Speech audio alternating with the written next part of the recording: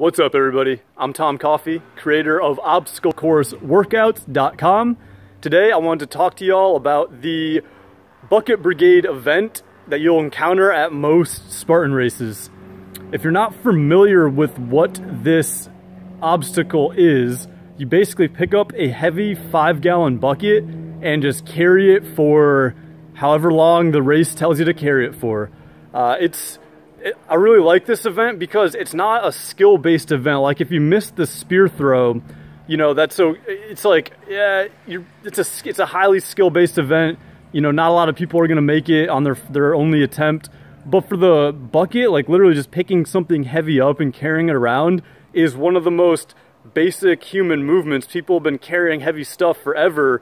So it takes away the skill component and is purely just a physical grind, a mental grind, and it's hard. It's just super hard work. It's super mentally taxing.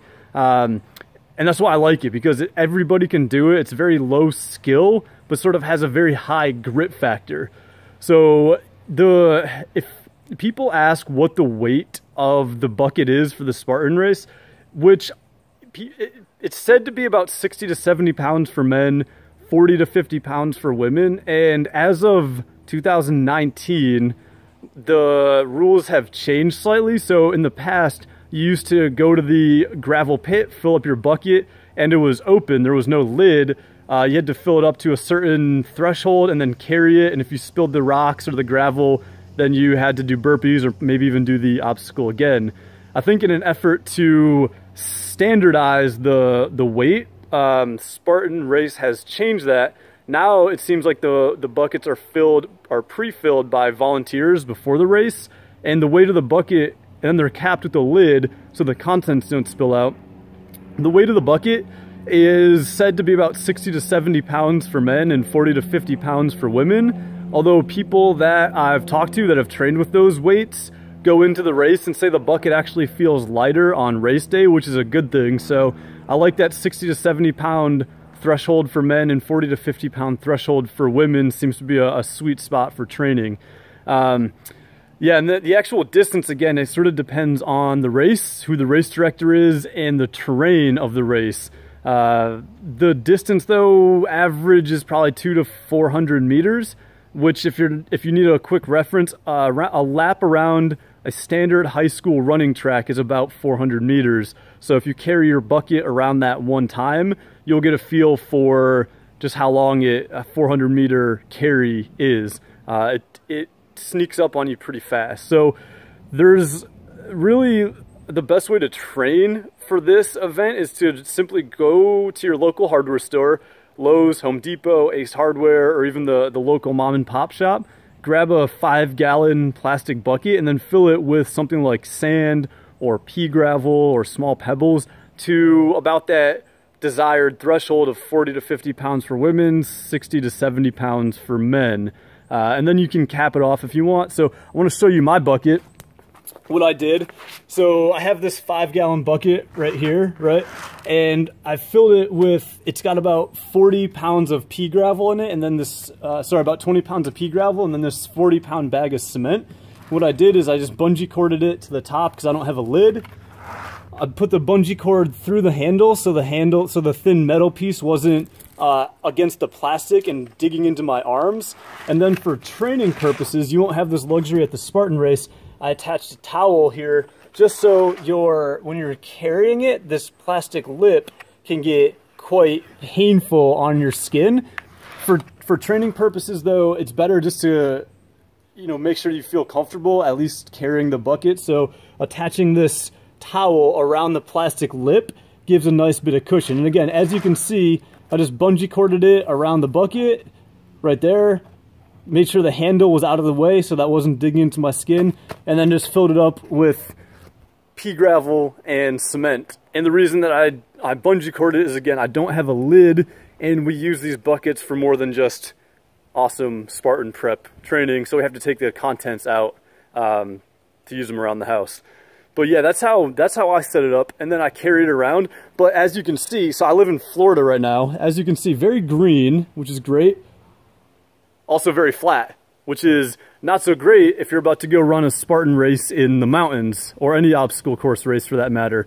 So this is a problem that a lot of people encounter, is they say, hey, I'm about to go train for XYZ obstacle course race, let's say Spartan race for this example, but I live in an area that doesn't meet the physical demands of the race. So case in point, I live in Florida. If I was going to go do a Spartan race in, say, Breckenridge, Colorado, which is super mountainous, my legs are going to get smoked, right? So there's certain things you can do, and with the bucket carry obstacle, with the bucket brigade obstacle, usually it goes down a little steep hill and up a little steep hill. It's pretty sinister actually, and really smokes your legs when you're carrying a heavy bucket and you have to go up a super steep little hill that's covered in mud.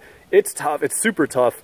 So a great question is, how do you train for something like that when you don't live in the exact environment? So what I did, right, I just got done working out with my bucket. I just carried it around the yard there. As you can see, again, super flat, no hills in sight. What I do is I pre-fatigue my legs, namely my hamstrings, my glutes, my calves, stuff like that, before I start carrying. So I do things like high volume hip bridges, single leg hip bridges, different variations of squats, lunges, depending on the day. Maybe even some jumping squats, jumping jacks, jumping lunge, maybe even some wind sprints, you know, bear crawls.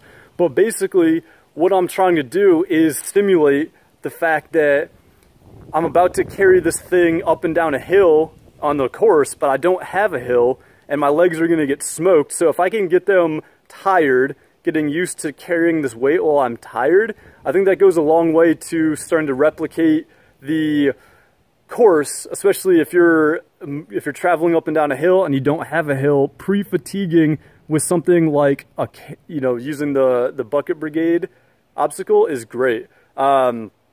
This is for another video, but pre-fatiguing before something like a skill-based training event, like if you're going to go practice the spear throw, is not a great idea. But doing something where you pre-fatigue your legs can be a nice additional training tool to just make the training harder for the obstacle, right? Another way you can make especially for the bucket brigade harder, is simply use a heavier weight than what you would find. So if you're pushing it up to like 70, 80 pounds, that's gonna be pretty heavy for a guy, and like 50, 60 pounds for a lady. You'll definitely strengthen your body that way. But there's a lot of different ways to do this. Just want to shed some light on the bucket brigade obstacle you'll encounter at most Spartan events. Again, it's grueling, but it's great because it's so simple. It's a very sinister event. And really the best way to train for it is simply grab a bucket, fill it with something heavy, get up to that sort of threshold weight, build up to it over time if you need to. But yeah, just get used to carrying that thing around, you know, try out different grips. At most Spartan races, from what I've seen and still understand, there's some illegal carrying positions, like on your shoulder, on your head, so you most likely carry it against your chest in a bear hug position, or kind of just carry it, you know, holding on with your hands, but with your arms hanging straight down. So that'll depend on the race. But again, yeah, the biggest thing, the best way to train for something like this, where it's just brute strength, building the mental fortitude, is literally just add in bucket carries to your training. It's super cheap to make, and it pays huge dividends. And if you don't have a bucket to carry around, you could do something like carry a dumbbell against your chest. That'll work too. But the biggest takeaway here is add in loaded carries to your training routine, because I don't want to say 100% guaranteed, but there's a high probability if you run a Spartan race, you're going to encounter the bucket brigade obstacle, and it's super tough. So preparing for that ahead of time will set you up for success. If you like this training video, feel free to hit subscribe. I'm going to be putting these out quite frequently to help you dominate any obstacle course race that you may encounter. Also, your questions are very welcome. If you have more questions or training tips that you'd like me to film videos on, please drop those in the comments below, and hit the little alert icon. That way you get alerted when I put out new videos, new training tips for any and all obstacle course races. Again, I'm Tom Coffey with obstaclecourseworkouts.com. Thanks so much for your time, and looking forward to chatting soon.